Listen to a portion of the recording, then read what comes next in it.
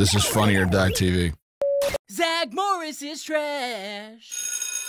Zack is feeling great. Driver's ed starts today, which is the first step in his plan to drive girls far away, park, and demand a handjob for a ride home. Zack begins his campaign for parked car hostage sex by giving Kelly a ring. She says they just started dating, and she's not ready to be his girlfriend. Zack has no respect for her well-defined boundaries and says, relax, it's a friendship ring. Kelly asks if there's anything she can do for her friend. Zack suggests sexual favors. Mr. Tuttle says a car is a responsibility and a privilege, two concepts Zack has no time for. Mr. Tuttle pop quizzes on the correct driving hand position. Zack says one hand on the wheel, the other groping your passenger. Slater answers correctly, hands at 10 and 2, so you have control of your car. Zack makes fun of his ability to drive safely without assaulting anyone. Kelly says Zack needs to take driver's ed seriously. He ignores her and displays the cheap ring he bought so every guy can see he owns her. Zack wants to know why his friends are sad, mistaking homework for depression. They say they don't have money for cars. Zack says he'll be driving his dad's Porsche when he turns 16, a very sad thing to lie about. Slater says he just bought a car. Zack says if he didn't buy that ring, he could have bought a car. Another bummer of a lie. Slater shows the gang his car and says it needs a little work. Zack jumps for joy because work and misfortune are synonymous to him, then says even the doctors who worked on Michael Jackson couldn't fix this car. A bad joke that makes no sense for a variety of reasons. The gang minus Zack chips in and the car looks great. Zack, who sees the world like an infant, says he won't be 16 for months, so who cares because nobody can drive until then. Slater says he turns 16 next week. Zack decides to be the only teenager in history to actively prevent a friend with a car from getting their license. Zack says he's ready to take class seriously, unlike some people, cough cough Slater. Tuttle says Slater's his best student, and Zack says that's the thing. He's so good, he's been telling people he should teach the class. Now Zack has a paranoid teacher squashing a student's passion to learn, with the goal of depriving his friends and himself of happiness. Mr. Tuttle gives Slater a challenge, and he nails it. And Zack envisions a nightmare where Kelly and Slater are happily dating, but they're still discussing Zack, because this child can't picture a reality where he's not the center of attention and 6 feet away at all times. Zack offers Slater $20 for a private lesson, then tells Screech to impersonate Mr. Tuttle and request Belding get the keys he left in the driver's ed car. After Screech stalls for exactly 5 minutes. Zack goes to steal a car and leaves his friend alone on a bathroom floor to commit countdown timer identity theft. Zack spastically pulls the stolen car around. Slater says they could get in big trouble driving in the halls. Zack says his $20 deserves a hallway lesson. And he could learn better if Slater was driving and he was outside the car entirely. The best way to learn how to drive a car. Kelly's on her way to practice. Slater graciously offers a ride.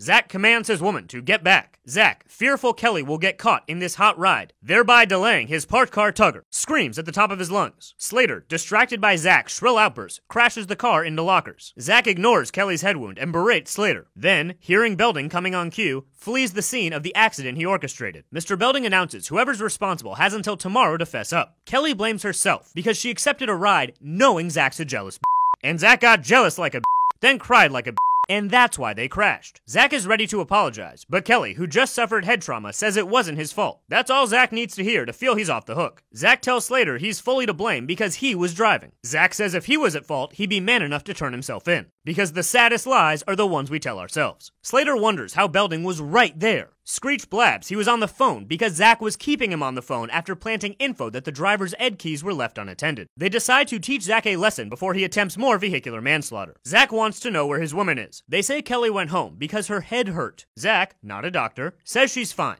Kelly pretends like she doesn't remember Zack and finally gets to remove that tacky ring. But when Kelly says she remembers Slater is her boyfriend, that's too far, and Zack confesses, unwilling to give up a brain-damaged human he understands to be his property. Mr. Belding comes to class for a confession. Zack says it's fine, because Belding will say if nobody confessed, he's disappointed but can't get anyone in trouble. Only that doesn't happen, because that's not how trouble works. Belding says everyone is now flunking and they'll have to repeat driver's ed next year. Kelly, angel that she is, says it isn't fair for everyone to suffer and she'll take the heat. Slater, a gentleman, says he drove the car, so he'll take the rap. And with Belding almost out the door, Zack says it was his fault and he sets Slater up to get caught in a stolen car. But only comes clean because it was his last shot of maybe, eventually, securing that parked car handy. Let's review. Zack Morris used jewelry to pressure a girl into a relationship she didn't want, ignored vital lessons about driving safely, and when the first person in his group of friends was about to get their license, planted seeds of mistrust with his instructor, then used payoffs, lies, and identity theft to manipulate him into driving stolen school property with the intent to get him busted, then distracted him while he was operating a moving vehicle, causing an accident that resulted in a head injury, and only confessed after his wounded girlfriend pretended to have the kind of brain damage that would negate their spurious union, then let two victims take the blame for their accident he caused and only accepted defeat as a last-ditch effort to get the theoretical car sex he felt entitled to.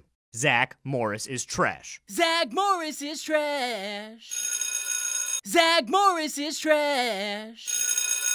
Lisa says famous actor Johnny Dakota is coming to Bayside. Zack tells her to relax before she cracks her makeup, then laughs at his own joke. Zack mistakenly thinks Johnny is dying to meet him. Johnny politely looks past Zack's hubris and asks where the principal's office is. Zack offers no assistance. Jesse says it's that way, and Zack makes more unwanted contact and close talking with this rich stranger. Zack escorts Johnny 12 feet down the hall and introduces Principal Belding to his new best friend. Johnny ignores how gross Zack is being and says he wants to tape an anti-drug PSA in a high school and they're considering Bayside. Zack realizes he can exploit his proximity to a movie star for access to babes. Johnny's undecided after a tour, but Zack prepared a little something to help make up his mind. Here we go. We're Bayside students and we're no fools. We don't use drugs 'cause it's just not cool. Yikes. Johnny lies and says that was great to make sure they never do Zack's rap ever again. Kelly's got Johnny Dakota fever. Zack says they're best buds and he's happy to make the intro. Zack presents her as an offering to entice Johnny to film there, and it works because she's Kelly goddamn Kapowski. And while Johnny is showing Kelly the attention she deserves, Zack is skipping class to sell stolen doorknobs Johnny touched and stolen sunglasses Johnny wore. Mr. Belding busts Zack's hallway hustle. Johnny, in a very chill move, tells Belding he gave Zack permission to sell this stuff as long as he donates the proceeds to an anti-drug charity. Johnny gives Zack the clothes off his back to see how much money he can raise. Zack says he's keeping this fly purple shit for himself. Zack notices it smells like pot in the bathroom and finds a roach on the floor. He says if Johnny discovers there's a stony baloney ganja fiend in their midst, it could blow his plan to meet babes. Johnny walks in and Zack swears he doesn't do this stuff. Johnny says he'd love to have an authentic narc in his ad and gets rid of the devil's lettuce with a very cool kick, flush, reverse spin to double finger gun maneuver. Johnny asks a room full of teens what they think about drugs. Jesse mentions the time she got hooked on caffeine pills because of Zack. Scud goes to pick up his girlfriend, but he's early, so he says he's going to the bathroom. The same bathroom where the fellas saw him when they found that roach. Narc Morris announces, I think we found our pothead. Sheriff Zack and his deputies find Scud smoking a cigarette. Zack illegally detains and interrogates a clearly innocent student, then insults his intelligence just to feel like a big man.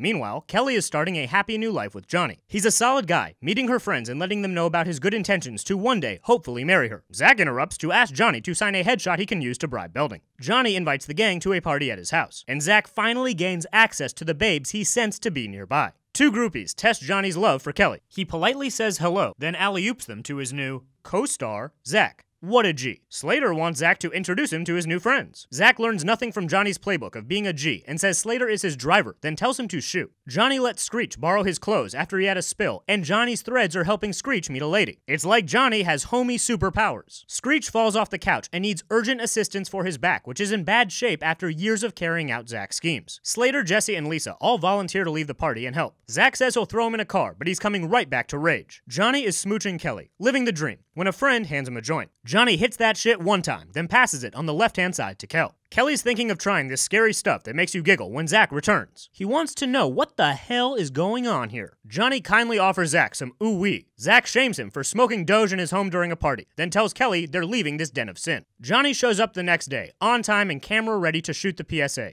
Total pro, and holds no ill will about Zack disrespecting him in his home. Zack says he can't do the ad, and Johnny tells him to relax, because it's just that sticky green ill shit. He tries to make peace, and Zack, who has been touching him way too much since he arrived, slaps his hand away, then says he was wrong thinking Johnny's cool, which could not be further from the truth, and that he's not Johnny's friend, which has been true this whole time, a fact he neglected to acknowledge when he was using his celebrity to sell doorknobs just one day ago. Zack narcs to his friends about Johnny and stages a walkout with a full crew ready to roll. Then Zack narcs to Belding, and Belding narcs to this guy. Hi, I'm Brandon Tartikoff, chairman of NBC Entertainment. Turns out Belding knows the chairman of NBC, and when he's not greenlighting shows about a blonde sociopath terrorizing a high school, he likes to appear in bad PSAs that lie to children about marijuana with words that could better describe Zack. Dumb. Stupid. Crazy. Dangerous. Stinks. Zack gives himself more lines than any of his friends, crowning himself New Johnny. Let's review. Zack Morris aggressively forced his friendship on a movie star looking to do charity work, schemed to use his celebrity to meet women, and when he couldn't win him over with this hip-hop abomination, offered up his ex-girlfriend like a prize, then turned around and stole property from Johnny and the school for financial gain. And even though Johnny was being way cooler than he needed to be, at every imaginable opportunity, even welcoming everyone into his home, Zack shames him for taking one hit off a joint at a party in the Hollywood Hills, then rejects the friendship he fabricated, and narked on his now ex-friend to anyone with ears, then shot a new commercial where he made himself the star. Zack Morris is trash. Zack Morris is trash. You're watching Funny or Die TV. And now, the Divorced Dad's Cooking Show.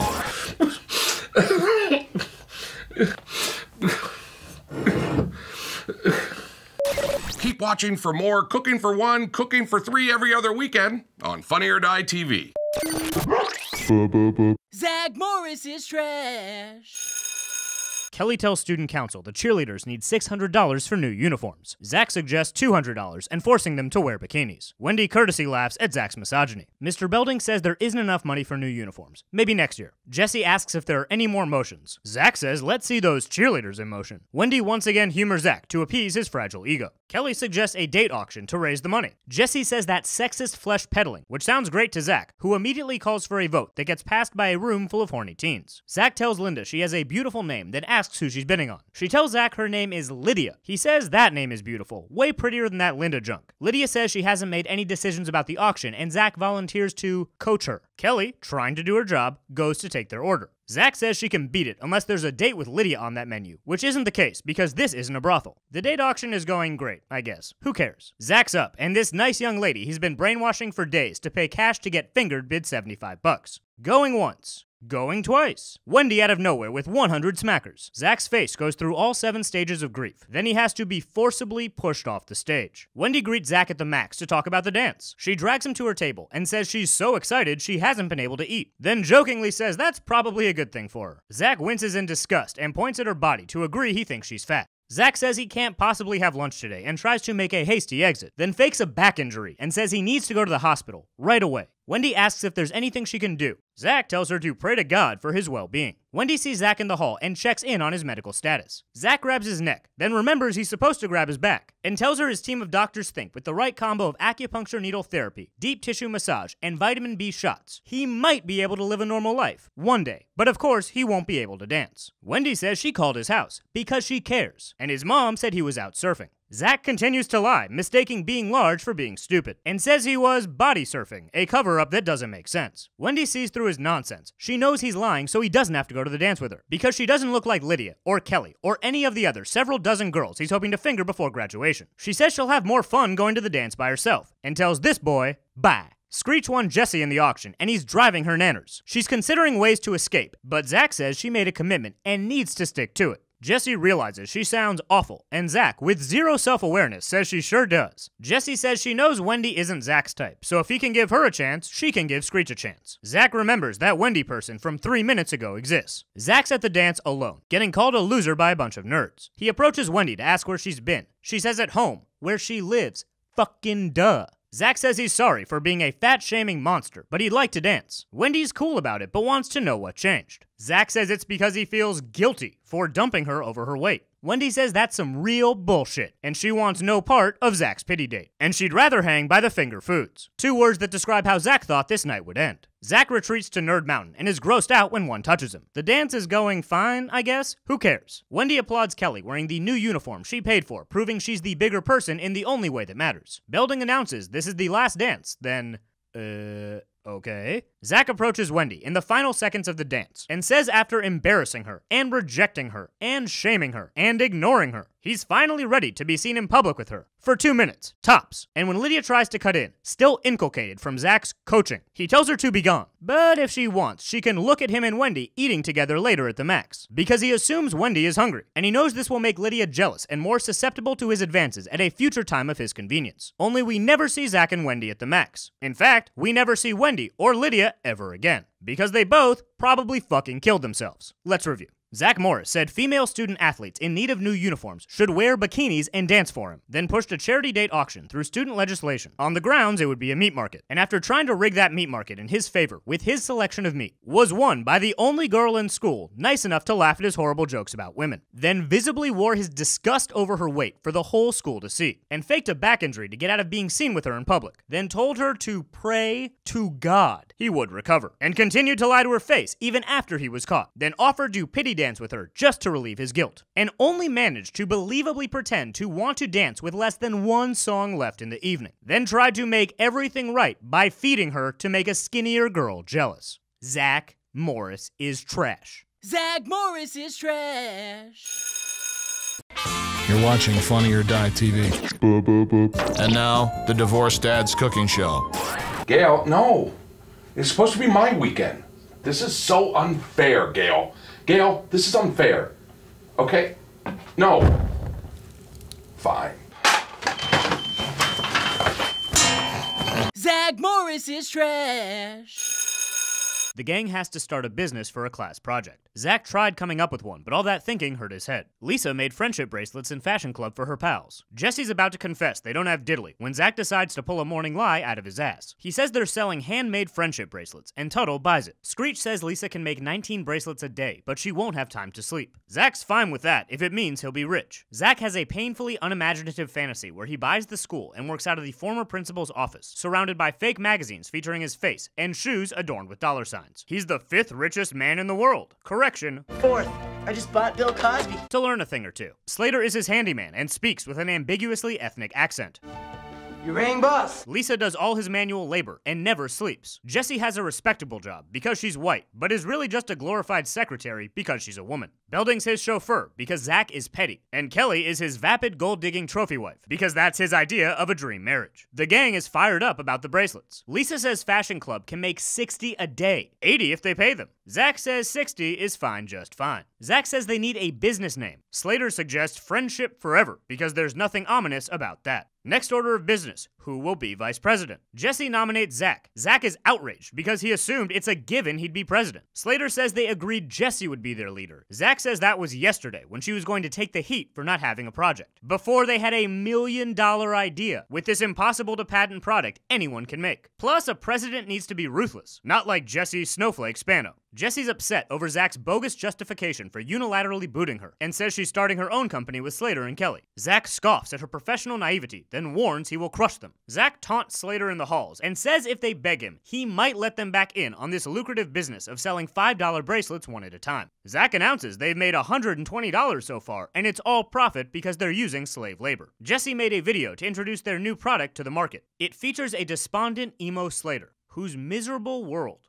gets totally rocked by buddy bands. Hell yeah. These buddy bands look amazing. Way cooler than Zack's dumb bracelets that will not help you dance with babes. Plus, they're only $3.95. Zack complains that this product is too similar to his sweatshop jewelry. Jessie says they're totally different because his shit sucks and buddy bands rule. Mr. Tuttle concurs. Zack's whining about his failing business to a waiter who also does magic tricks. Because you should definitely take life advice from a guy simultaneously failing at 2 careers. Waiter Copperfield suggests offering a premium to their clients. Screech says like a free friend with every bracelet. This gives Zack a great idea. Zack doubles down on his slavery business model by sending Screech out as a personal friend for an hour with every bracelet purchase. Screech is exhausted from being a homie hooker. Zack tells Lisa to rest up because tomorrow she's the friend on the menu. And there are plenty of shady guys who will line up to buy her and also get a bracelet. Lisa and Screech make their long overdue exit from this horror show and join Jessie's team. And it's all smiles at buddy bands. And Jessie's going to actually pay the Fashion Club laborers. Imagine that. Zack squanders his final dollars on a giant out-of-business sign. He tries to make his friends feel guilty for succeeding, then buys a buddy band. And with their competition eliminated, Jessie orders more product to meet the market's demand, because she's been paying attention in class. Zack gifts Belding the buddy band. He says he considers him a true friend, and seeing him wear it would mean so much. And with Belding wearing a buddy band, thinking Zack actually cares about him, Zack goes to work effecting his industrial espionage. He says he wouldn't be caught dead with a buddy band now that Belding's wearing one, causing a school-wide demand for refunds and rendering all of Jessie's new product worthless. Zack goes to the max to throw himself a pouting party, but when the waiter tries to take his order, he says he doesn't want anything. He just wants to sit there, taking up valuable real estate, further driving home the fact that he does not understand how businesses work. The waiter delivers the message that Mr. Mopeypants over there wants to be friends, but isn't man enough to own his mistakes. The gang forgives Zack for his maniacally vindictive behavior over a class project to sell bracelets. Jessie's understandably concerned they're all going to fail, but Zack has a plan to lie his ass off for a passing grade. He connected 2 buddy bands with a friendship bracelet and says they're selling love cuffs now, a novelty S&M product he's claiming to be a friendship item. But because this new invention is terrible and nobody would ever buy it, Zack gave away all their remaining inventory for free to the nerds to make one last bad business decision for the road. Zack says the real lesson they learned was about friendship. because he knows Mr. Tuttle will eat that corny shit up and give them all an A+. Let's review. Zack Morris showed up unprepared for a class project, then turned a gift from a friend into a business, and based on a racist, sexist daydream about being filthy rich, molded that business into a ruthless machine run on slave labor and ousted a woman to put himself in charge. And when he was beat in the market by a superior, more affordable product with better advertising, turned his friend into a servant thanks to guidance from a waiter who does magic. And when his friends all had enough and started working together successfully without him, sabotaged their thriving business by manipulating the emotions of a public school educator, then guilted them into taking him back, and pulled at the heartstrings of another teacher to get a passing grade despite his limitless professional incompetence. Zack Morris is trash. Zack Morris is trash.